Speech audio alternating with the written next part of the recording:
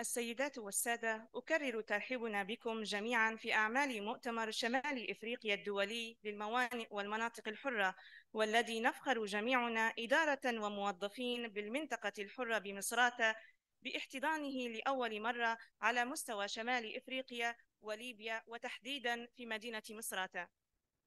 وكي لا أطيل عليكم، رحبوا معي بالسيد ستيفن كاسيمون، مدير ميناء أنتورب بروج الدولية، الذي سيترأس الحوارية الثانية بعنوان فرص الاستثمار في تجارة العبور والمناطق الحرة.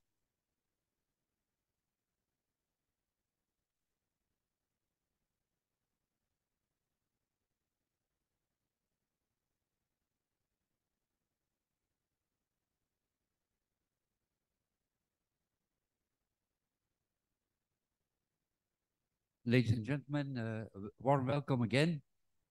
I'm very happy to preside this session about the investments in ports and in trade zones. And now, first of all, we have Professor Mohamed Eldin Beikhet. The professor is a professor in financial accounting and auditing, and is Dean of the College of International Transport and Logistics, Aswan South Valley, the Arab Academy for Science and Technology and Maritime Transport in Egypt. The professor obtained his PhD from the University of Plymouth in the UK, and he held several positions throughout his career, including the head of the Postgraduate Studies Department, Vice Dean of Educational Affairs, Vice Dean of Training and Community Service, Assistant Dean of Technical Affairs, Master Programs Coordinator of Investment and Finance Institute, Consultant in Maritime Research and Consultant Center and Account in a Soot Oil Refinery. Wow, Professor, you have hundreds of publications, researches, and books. The floor is yours.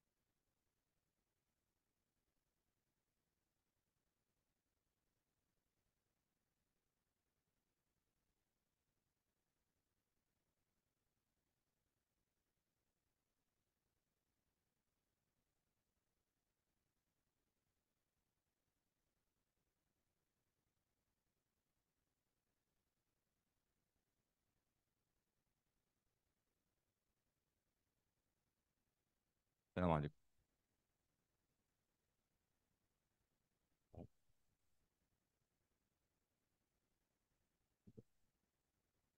النهارده هنتكلم على موضوع استثمار اصلا تنزيل. موضوعنا النهارده هو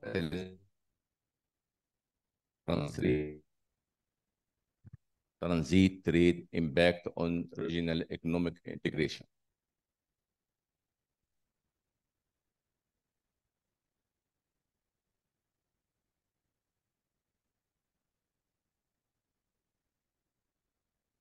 Our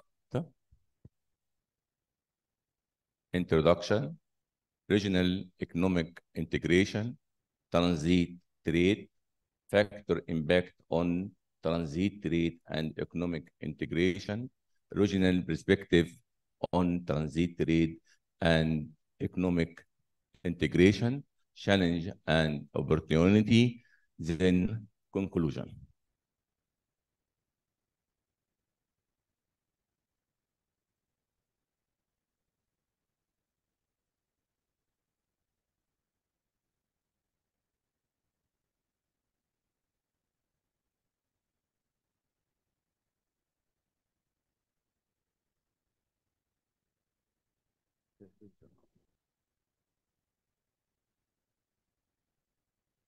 يلعب التكامل الاقتصادي والتجاري دور محوري في تشكيل الهيكل الاقتصادي للمناطق في جميع أنواع العالم. This presentation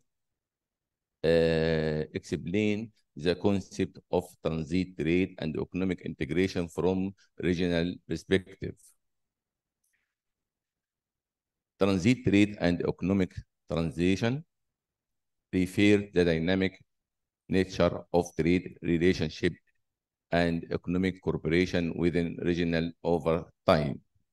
هذا المفهوم يوضح لنا طبيعة التعاون الاقتصادي بين الدول، ويوضح أن هذا التعاون دائم التغير والتكيف مع الظروف المحيطة.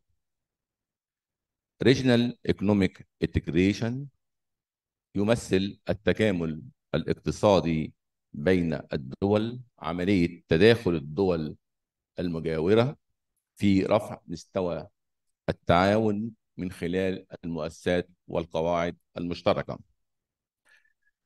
The aim إيه ده؟ سوري أنا مش شغال ده.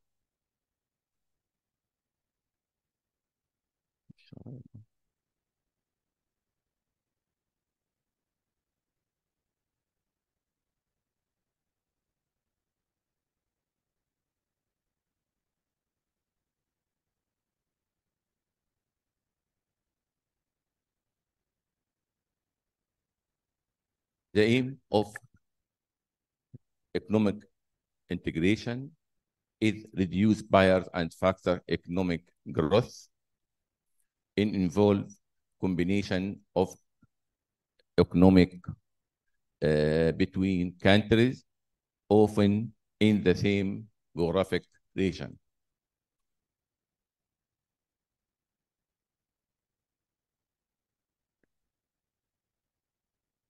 There are many levels of regional economic integration, include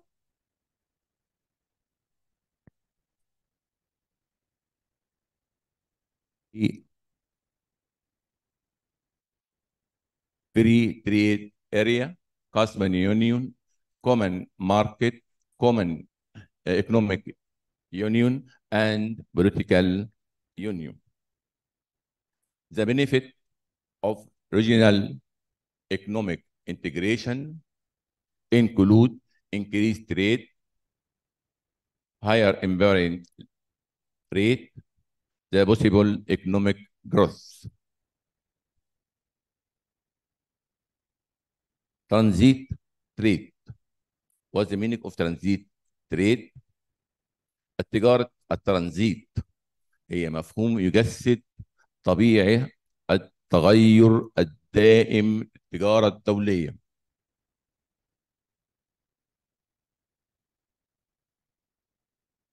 Transit rate it describes the adaptation and constant transformation of relation and balance of time.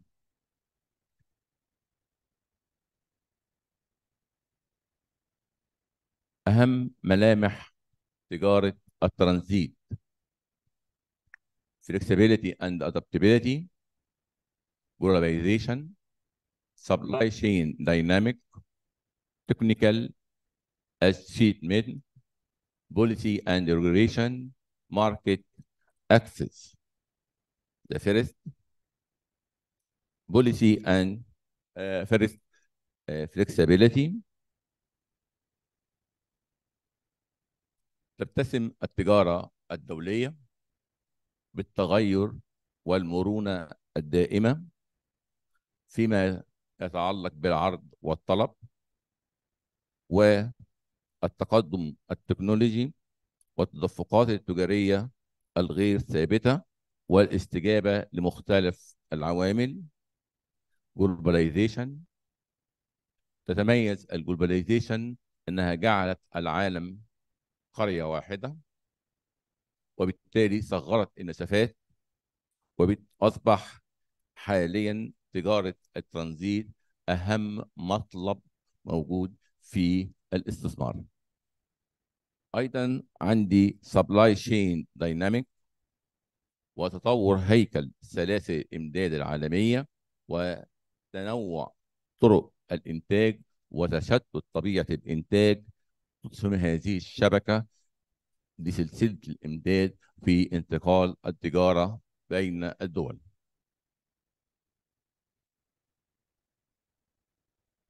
Policy and regulation والسياسات واللوائح التجارية مثل التعريفة الجمركية، الحواجز التجارية، ممكن أن تغير بشكل أو تتغير بشكل مستمر ومتكرر.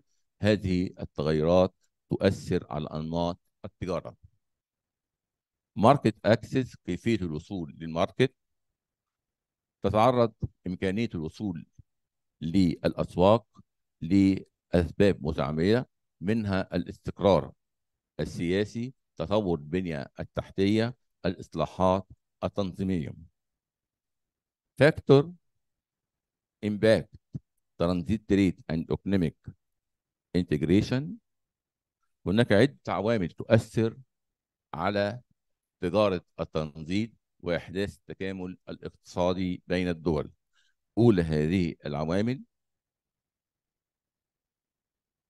economic cooperation،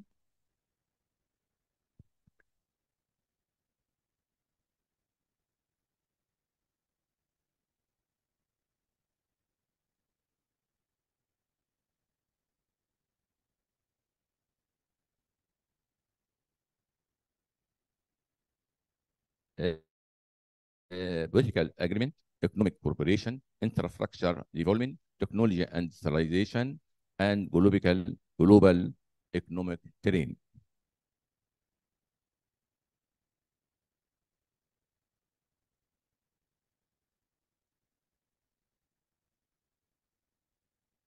political agreement وتشير إلى التعاون أو الاتفاقيات الدولية مثل اتفاقيات التجارة الإقليمية والمعاهدات السياسية، تؤثر بشكل كبير على عملية التكامل الاقتصادي وتعزيز التعاون وتسهيل التجارة بين الدول. التعاون الاقتصادي، التعاون الاقتصادي مثل الأسواق المشتركة، الاتحادات الجمركية، التكامل والكتل الاقتصادية، كل هذه العوامل ممكن أن تخلق فرص لتعزيز التجارة والاستثمار وتعزيز التكامل الإقليمي. انفرا ديفولمنت، تطوير البنية التحتية، مطلب أساسي لإحداث التجارة الترانزيت وإحداث التكامل الاقتصادي، حيث تمثل البنية التحتية للنقل والاتصالات داخل المنطقة بشكل كبير على التدفقات والتكامل الاقتصادي، بما يتيح حركة أكثر كفاءة لنقل السلع والخدمات.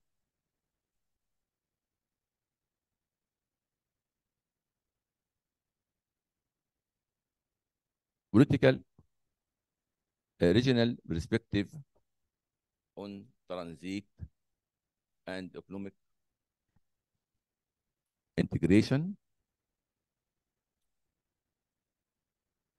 عندي مجموعة اتحادات دولية تشير إلى التكامل الاقتصادي. أولى هذه الاتحادات كانت أوروبيان يونيون، الاتحاد الأوروبي، ويتميز هذا الاتحاد بعملة واحدة، قواعد واحدة، ولكن في الفترة الأخيرة قوبل بتحدي كبير، وهو خروج إنجلترا من هذا الاتحاد، وده ترتب عليه مجموعة عوائق بين اتحاد الدول الأوروبية. أيضا من الاتحادات اللي تؤثر على التكامل الاقتصادي عندي أفريكان يونيون، وده اتحاد بين الدول الأفريقية تحت عنوان African continental free trade area. ايضا عندي Asia Pacific Region، ودي اتحاد دول اسيا والمحيط الاطلنطي. تقابل تجاره الترانزيت مجموعه من الشانلز والاوبورتونيتي. التحديات هي unequity. unequity مقصود بها عدم المساواة بين الدول الخاضعة للتكامل الاقتصادي من حيث الدخل، الطبيعة الجغرافية، الكثافة السكانية وغيرها في عملية تجارة الترانزيت.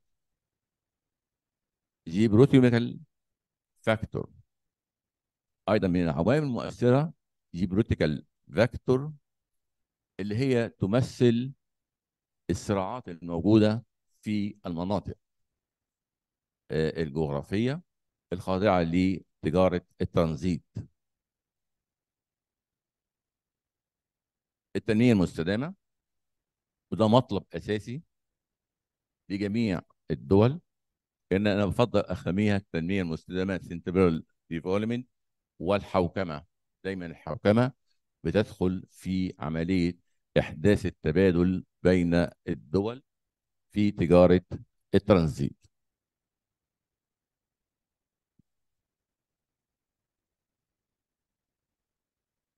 أنا من رأيي أيضا هناك عوامل أخرى تؤثر على تجارة الترانزيت، أهمها مصادر التمويل.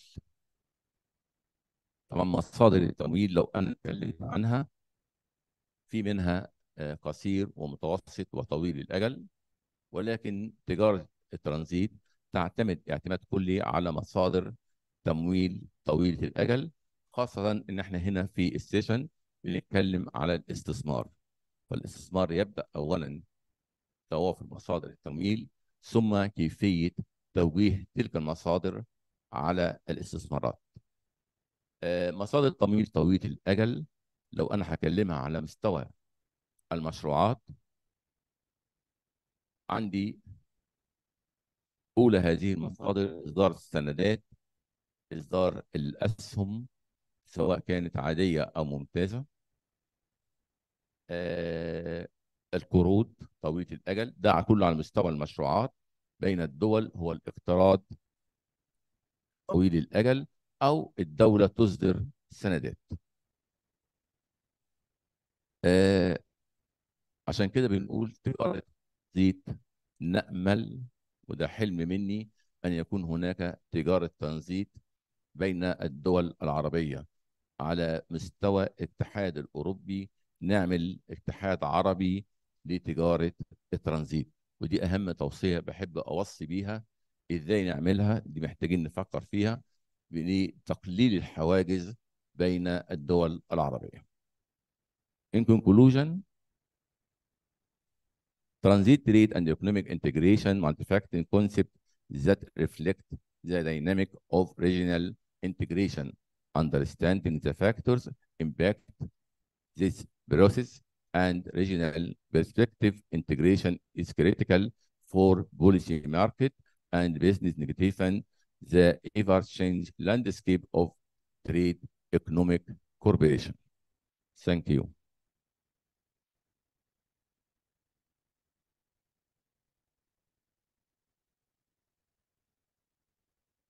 Thank you so much, Professor.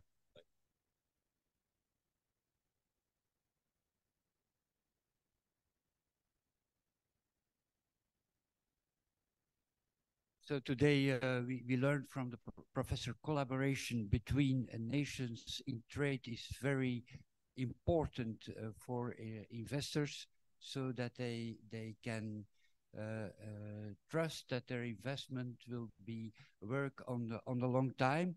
The political climate is important, and the level playing field.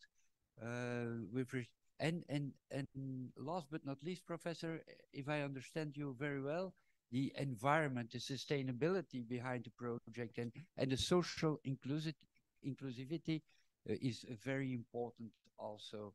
Thank you so much. And now I suggest we go to Professor Dr. George Vagelas. The professor, warm welcome, Professor.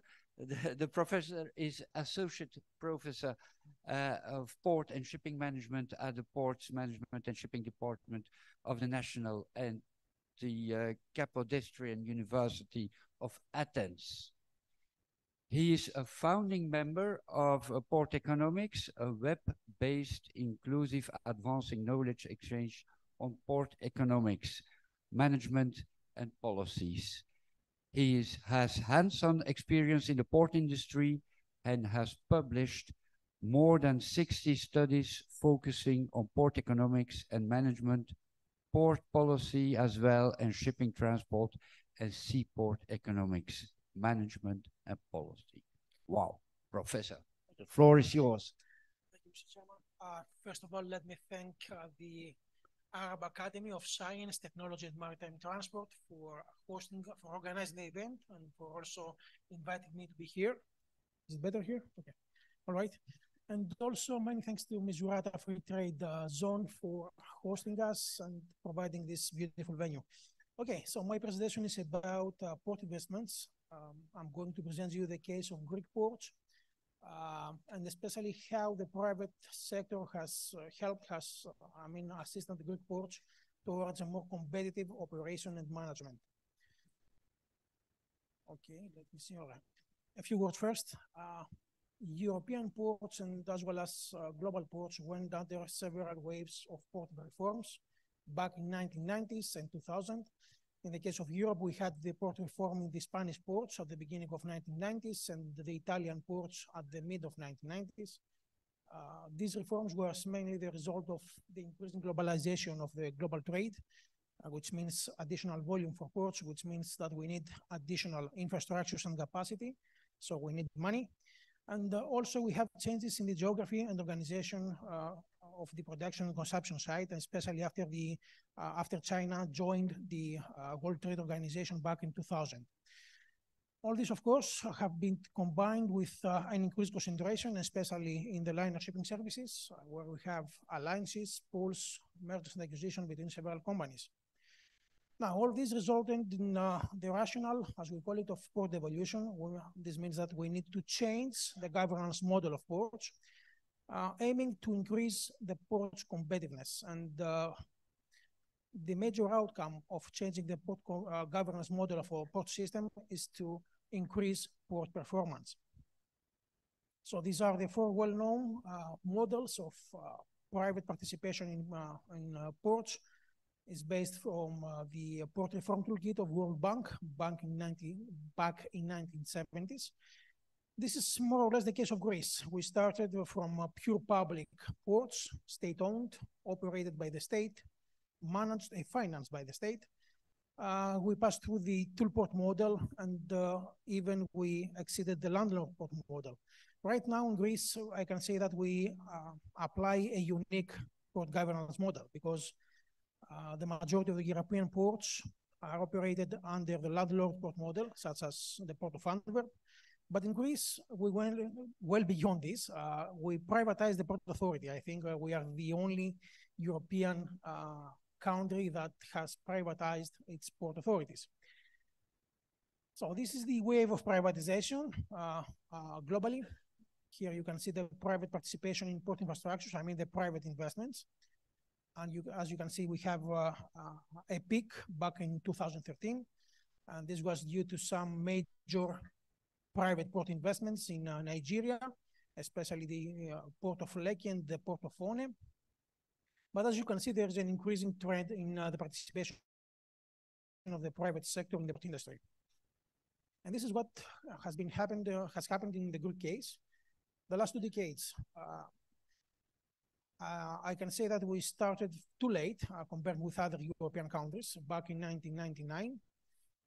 So if we want to, let's say, review the port governance, the port evolution history of the Greek ports, we can identify 3 different phases.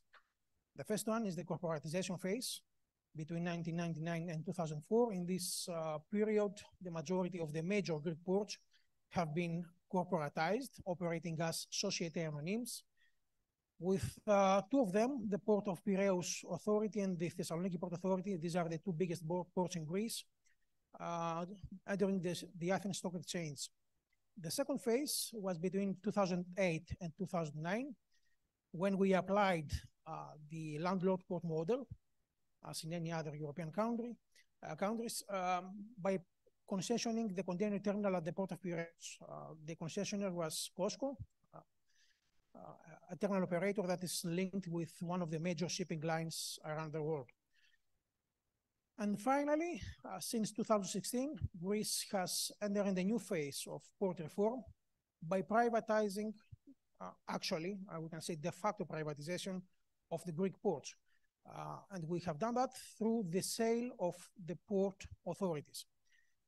In 2016, we sell the majority stakes of the Piraeus Port Authority to a private operator, which again was COSCO. And we continued with 2018 by selling the Port Authority, the majority of the stakes of the Port Authority, of the second biggest port in Greece, the Port of Thessaloniki, to another private operator. This is a consortium in which Terminal Link, which is a port operator linked with CMSSM, is participating. Nevertheless, today we have two more ports that have been privatized, the Port of Goumenitsa and Kavala, but I'm going to tell you more on this on the slides to come. And this is the Greek port system as has been formed today. We have two major ports that have been privatized, the Port of Piraeus and the Port of Thessaloniki. We have two more ports that has been sold recently, and we are in the process of selling 7 more ports to private companies.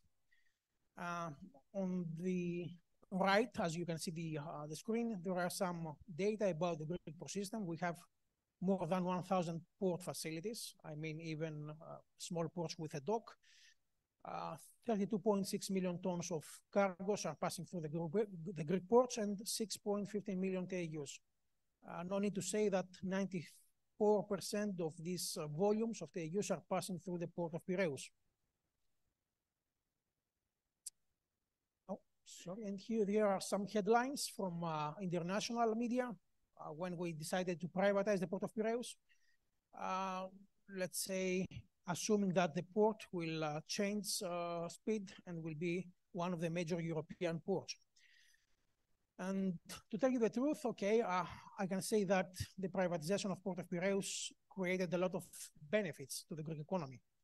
As you can see here, this is the Piraeus port connectivity as regards the European perspective, and more actually the Mediterranean perspective. The Port of Piraeus is well connected to almost any port in the Mediterranean. As you can see also, we have weekly connections with all 3 Libyan ports, Misurata, Benghazi, and Tripoli. Also, we have, as a port, the Port of Piraeus is directly connected with 30 countries and 78 ports around the world. We have direct itineraries from major Asian ports like Port Klang, Singapore, Port of Colombo, and many other ports. And we can see that the privatization of the Port of Piraeus, along with the fact that the new operator is a major shipping line, has helped Greece to increase the liner shipping connectivity index. This is the index shown in the bottom right part of the screen. Right now, Greece is in the 20th place in the world as regards the liner shipping connectivity.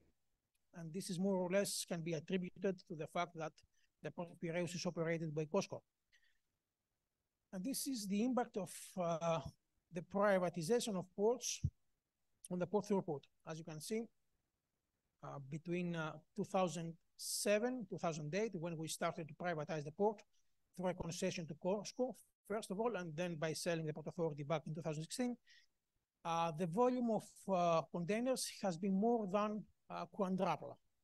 We went from almost 1 million TEUs to 5.2 million TEUs the last few years. The capacity of the port is around 7.2. So in the next few years, we probably need to expand further the container terminal of the port. And despite that, many in Greece expected that the port will be a Chinese, let's say, land, a Chinese soil.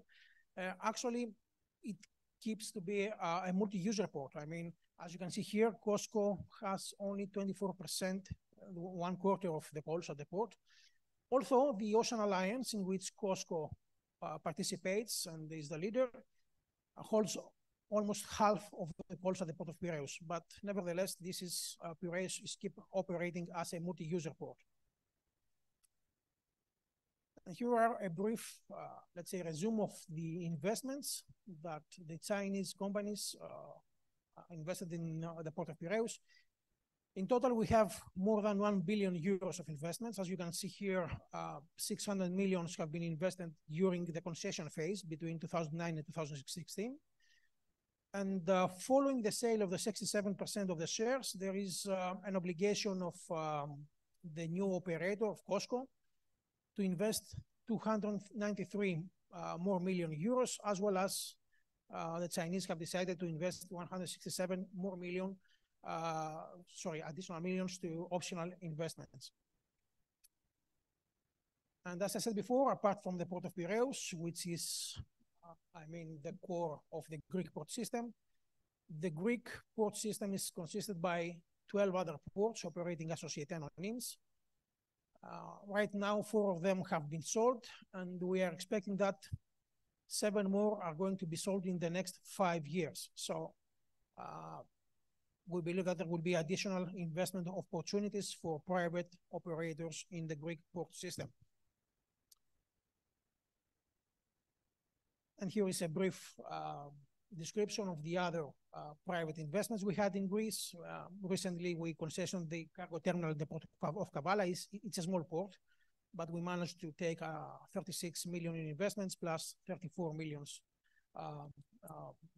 the price of this sale. Also, we sold the port of Volos and the port of Heraklion to the port of Heraklion. The Goumenitsa has been sold to a well-known liner shipping company, which is the Grimaldi Lines. And if someone of you ask, okay, is this the proper, let's say, policy, the proper strategy for attracting private investments in ports? I will say yes, that, okay, we have some benefits. We have several benefits. We have increasing connectivity of the country. We have increasing investments. We have increasing traffic. But nevertheless, we abolished, as a country, the right to regulate, let's say, the port market, and of course, to control the port market, to avoid market distortions. Right now, we have privatized the port authority, which means that COSCO, if of course the Chinese guys want, they can do everything they want in the port of Piraeus. Okay, so just to conclude, we had the financial crisis in Greece back in 2010, 2017 that forced us to sell the port authorities, aiming at gaining some quick money for the public spending, the public accounts. And of course, there's no need to say that the remaining 8 ports that are operate under the state-owned regime are under, let's say, strict political intervention, including rationalization in appointing the port administration. And these are we can say, the direct benefits by the Piraeus port privatization in Greece. We developed additional infrastructures with private investments. The Chinese upgraded the cargo handling equipment at the port of Piraeus. Also, they applied the port management reform that, based on the evaluation of the port users, seems to work better than the previous state management. And of course, we have an increase in port efficiency. Also, the last 2 years, we can see some signs of, let's say, congestion at the port of Piraeus. So this is why the Chinese guys are trying to find some land around the port of Piraeus to develop a new pier for the containers. Okay, so this is just briefly the case of the Greek ports, and let me thank you for being here and for your attention. Thank you.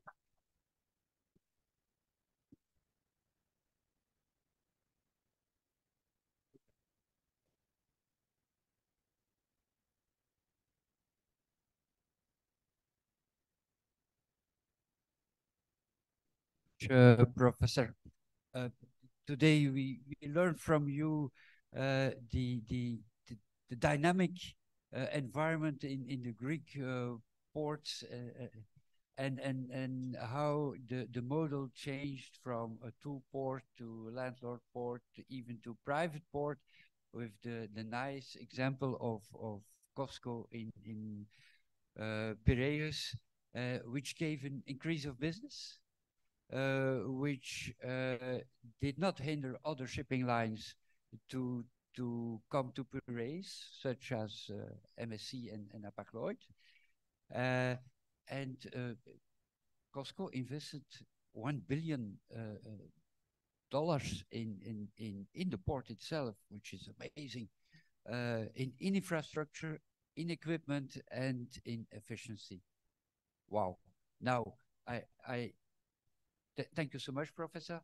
And I suggest we go to Mr. Nico.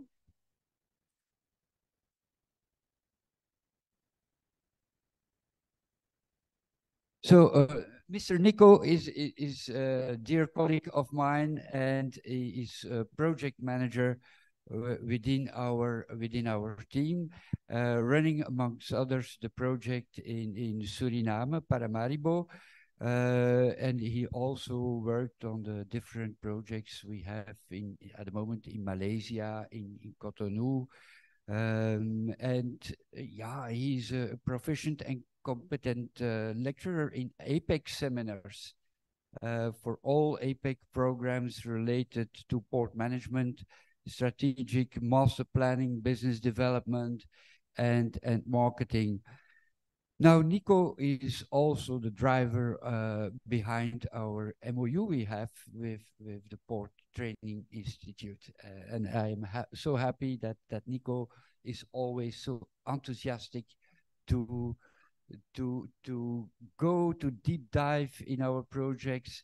And now, Nico, I give you the floor to explain about challenges and opportunities in the global supply chain. Thank you so much. Thank you so much, Stefan. Yeah, so indeed, like Stefan said, I'm very, let's say, happy to be here. So first of all, I want to thank the organization. I want to thank Misurata Free Zone and also our partners from the Arab Academy and PTI. So throughout my presentation, so Stefan explained a bit more earlier about really what the Port of Antwerp is doing, you know, what the activities there are, focusing on the logistics and the trade in the containers. As for my presentation, it's more, let's say, the basis, of course, is also a bit about sharing best practices of Antwerp, but focusing a bit more on the governance part and also, yeah, where we as a port authority are going to tackle the challenges and the future challenges that lie ahead in logistics in the energy transition. So let's go. So first of all, indeed, I think it's really important to say that although we have mentioned quite similar times, we're talking about the Port of Antwerp, but actually it's the Port of Antwerp Bruges. So 1 year ago, we merged with the second biggest port in Belgium, which is the Port of Bruges. As you can see here, both are very lovely cities. So if you have a chance to come to Antwerp or to Bruges one day, please, I would invite you to do so for sure. But obviously, yeah, we didn't just do it because it's two nice cities. There is an economic reason behind it. And that's already actually the first challenge, you know, the first solution to tackle all these disruptive elements in this logistical supply chain is partnerships, doing things together. Don't act alone, but rely on partners and your community. And that's all the reasons. That's also the reason why we did this merge. So the platform in Bruges has its opportunities, has its specific cargo. They're very good in the energy section. And so we have the Fluxus gas terminal, while Antwerp is more of the, yeah, let's say the traditional container port, the traditional general cargo and bulk port. So the idea is very simple. Instead of just fighting each other and treating each other as competitors, join forces and make 1 + 1 3. Basically, it's pretty straightforward. So we created one port authority and also one governance model. So we have one harbor regulations, one police regulations, one concession policy now. So it's all aligned. And in the end, the customer, our clients, our concessionaires should get the benefit from it.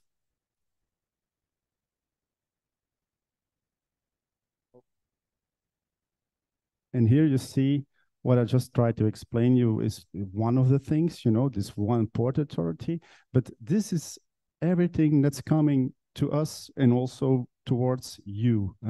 So a lot of disruptive global drivers.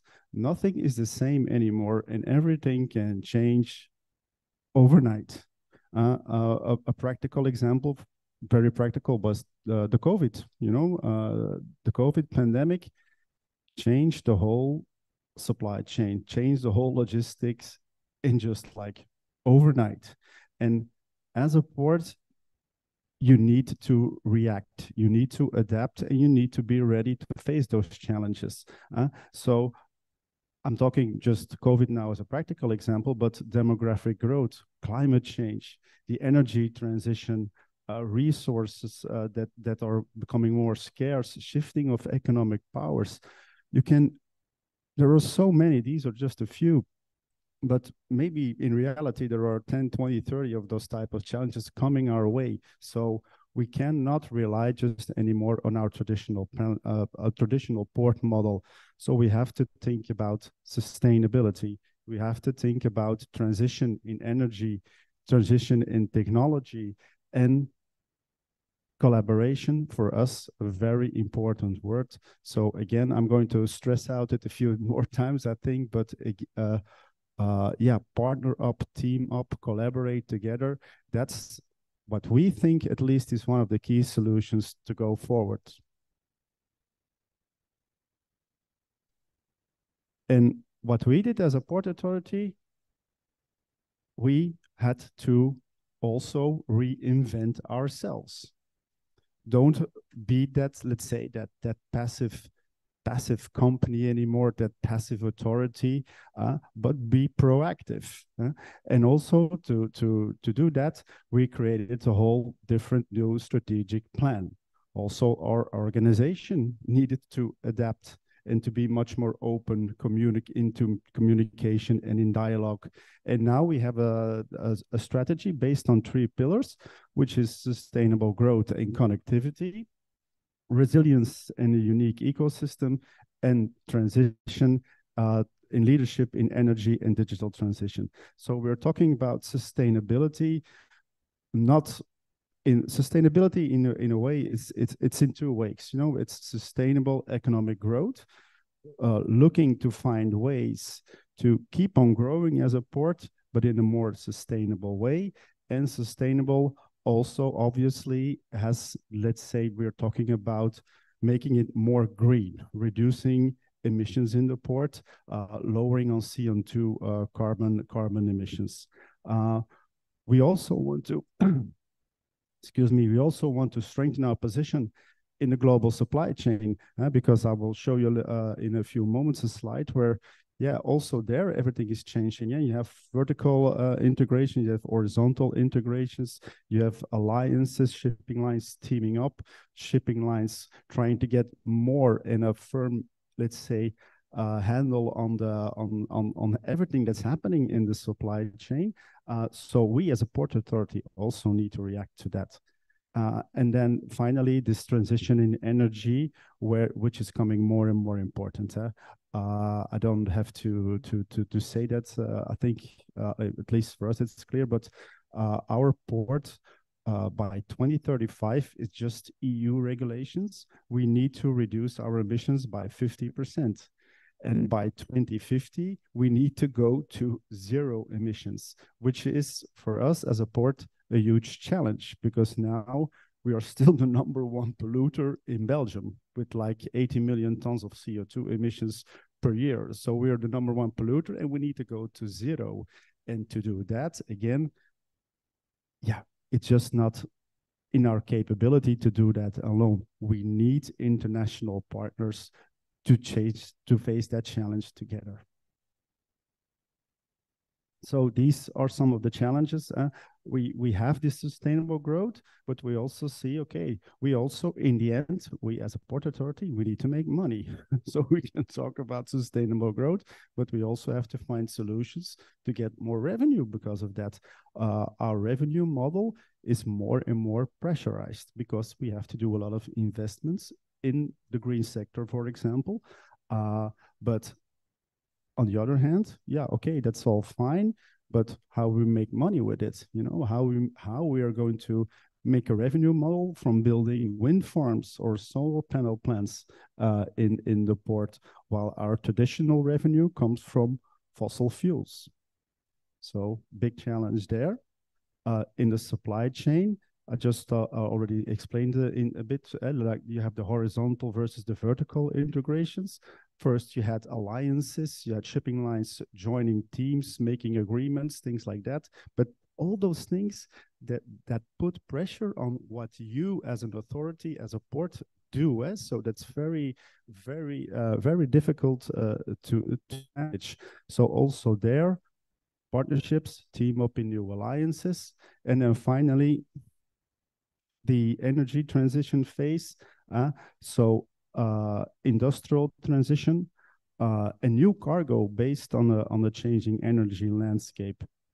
So these are the things that we are doing for the years to come.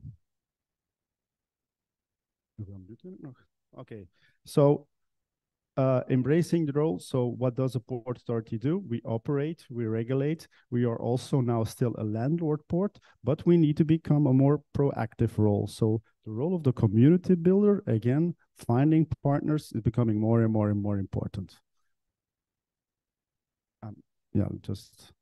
This is a slide that I wanted to go you about this integration strategy. So now we see that shipping lines are actually taking more and more control of the complete supply chain.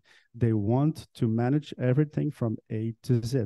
So it's not only about the cargo on the ship, but they also want to do the transport on the land, and they also want to do the warehousing and do it door to door, you know, from the first part of the production process to the end client. But also there, we need to react as a port authority. And that's not an easy thing, because actually the shipping lines are getting stronger within the port. If there's a concession for the container, but there's also a concession for the transport and the concession for the warehousing of the same operator, yeah, we lose control as port authority. Yeah? So not easy there. And then here you see the energy and feedstock. So this is the hub of the future. This is actually what our port platform is going to look like in the near future, actually. So changing from this traditional model of importing crude oil, importing gas, storaging, using it in the chemical industry, and exporting the chemical products to the client, we see in the future is going to be much more about reducing CO2 emissions, so CO2 capture programs, reusing waste to create energy, import biogas, and import hydrogen that we can use in our chemical cluster, and then taking it to the clients from there. So as a final one, I wanted maybe to show you this one. So this is the real situation, how we do it in Antwerp now. This is a very practical strategy that Antwerp is doing. And also there, the aspect of the partners come up. So you have to look for it from left to right, so starting from the supply. So we are now in 2023. That's actually what we are doing now. We're looking for these partners. We have signed several MOUs with countries like Namibia, Angola, Chile. We're looking together with Egypt. Could also be potentially interesting for Libya. but we are in that phase. But in the end, we want to get the grip of the whole supply chain starting 2023, but also provide the necessary infrastructure in our port. So creating more pipelines, for example, more facilities to service those hydrogen carriers. And in the final one, also go for the offtake, you know, getting this green energy towards the client. So to end maybe a very practical, but get with a practical note. So the idea would be that countries that can make green energy, like wind, because of the wind and the sun, can create green, let's say, green electricity to produce hydrogen. So we have green hydrogen and then import it in the port of Antwerp via carriers and consume it in our port platform. That's one of a practical example I want to finish with my presentation. Thank you very much. Thank you so much, Nico.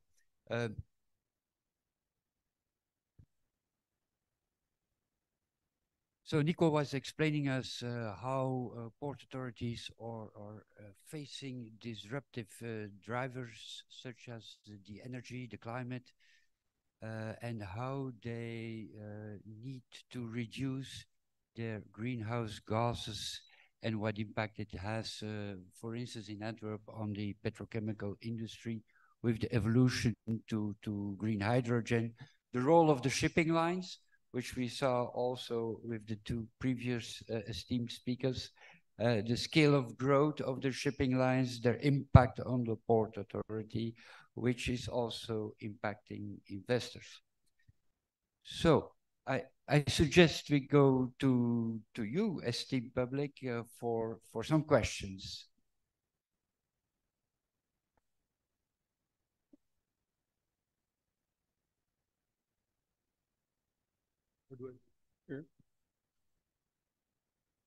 It was, my name is Captain Jos Leclerc from Logistro Consulting International Canada. Very interesting presentation from the panel. The question I have, you know, we see, and I've been following Antwerp and Bridge fusion and all the success behind that. And we heard from George, the privatization of Greek ports. I've been myself 30 years with port authorities in Canada.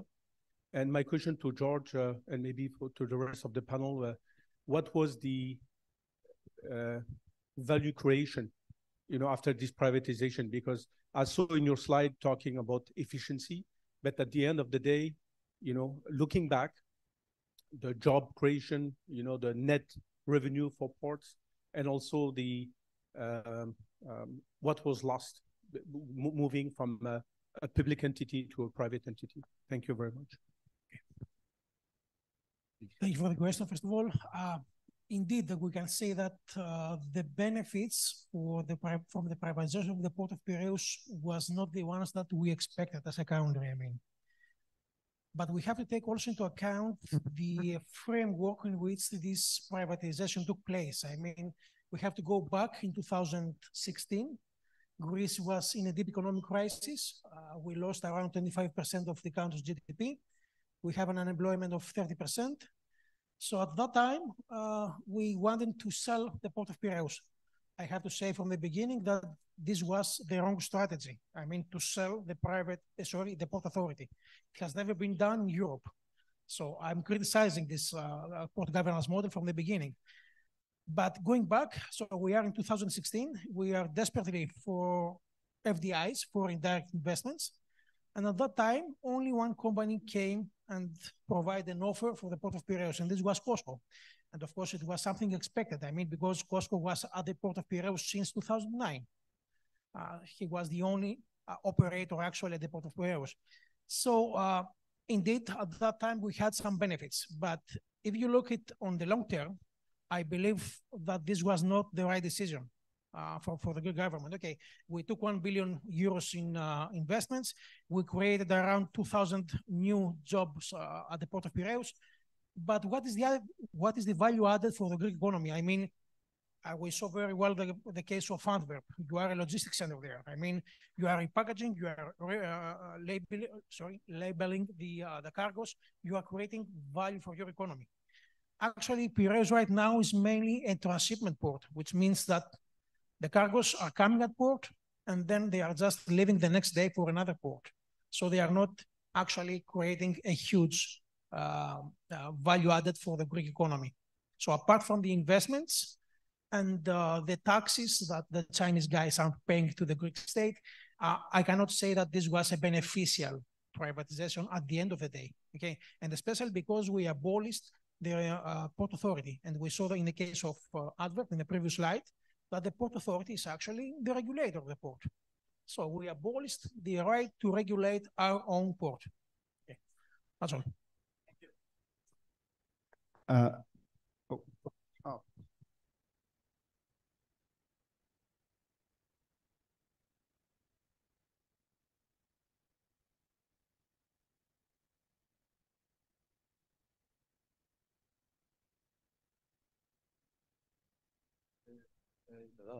The answer was also to you?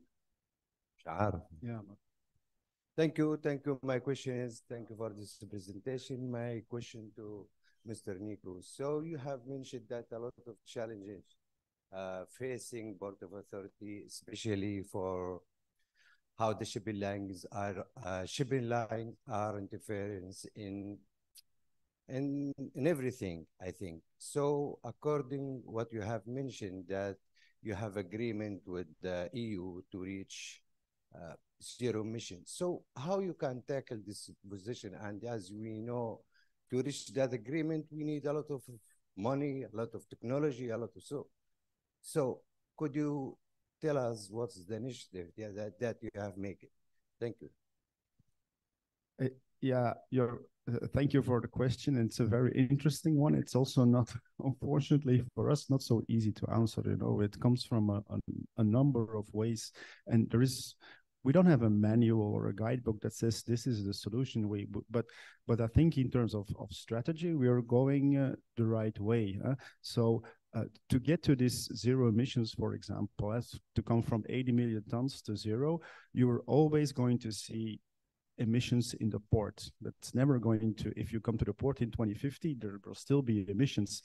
The being emission free is going to come from compensation programs, you know, to compensate and to store, for example, CO2 emissions in empty oil fields. Those are not wild ideas. Those are projects that are actually happening now. And the most I think the most concrete example is what we call this hydrogen coalition. So we are teaming up with partners around the world where there is enough possibility to make green electricity via solar, via wind mostly. And we can use this electricity to split the hydrogen, to split the water and to create. And the challenge, of course, is going to be to transport these molecules, bring them to the port of Antwerp, where we can consume them. And that's what we at least believe is one of the solutions to get to this zero emissions.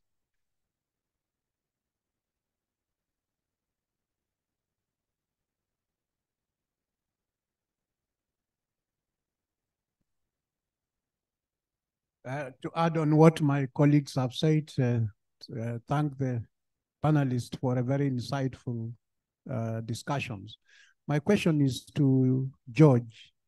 You mentioned that in 2008, a tender for concessioning of one of the ports, I think the second biggest port in Greece, was cancelled.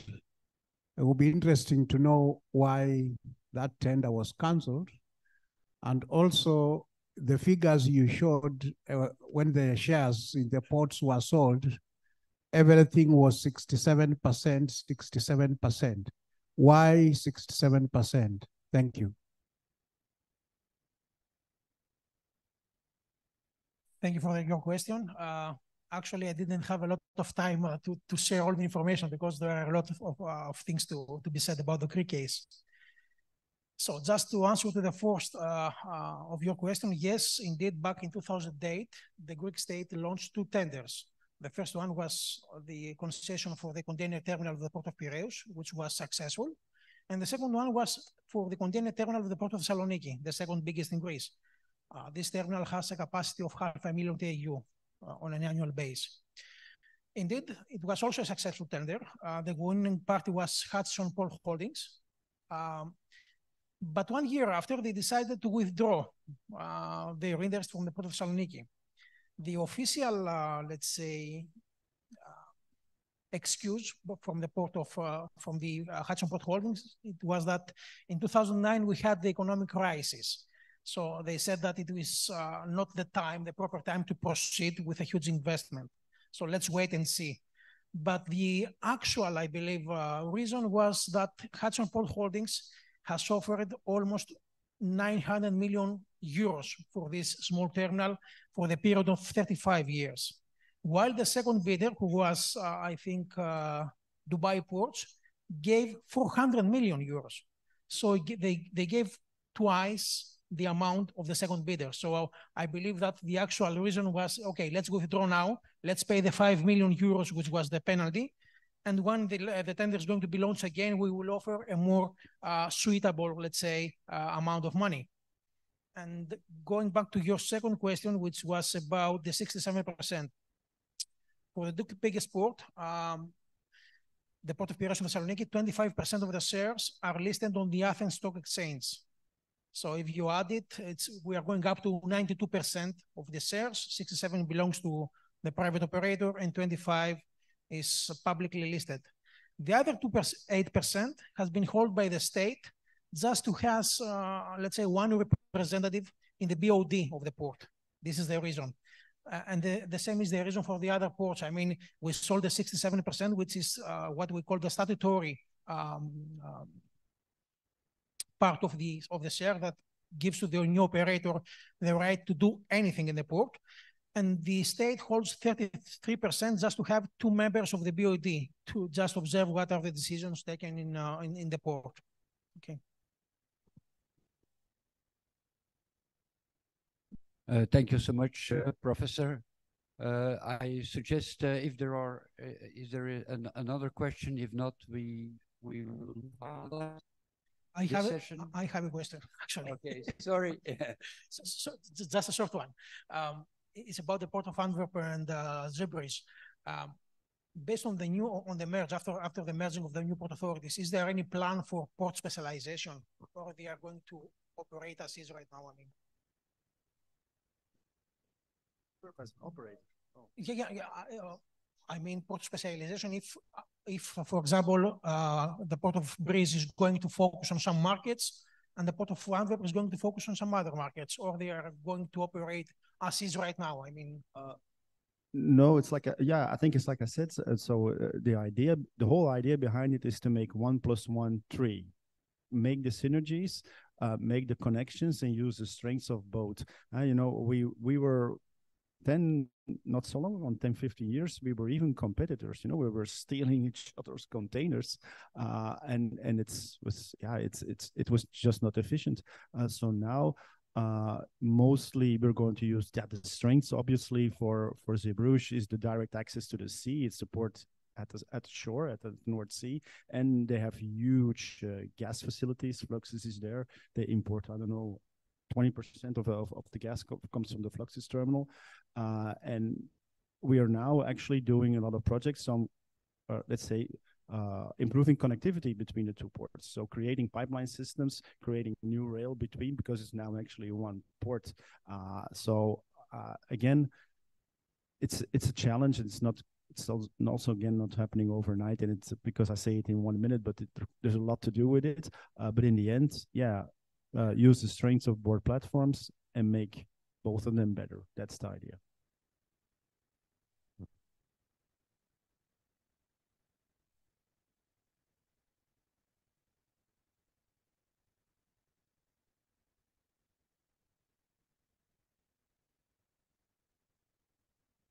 So much. I suggest we go for the picture, and I invite Mr. Wissam to come with us, and Ms. Masra to come with us for the picture.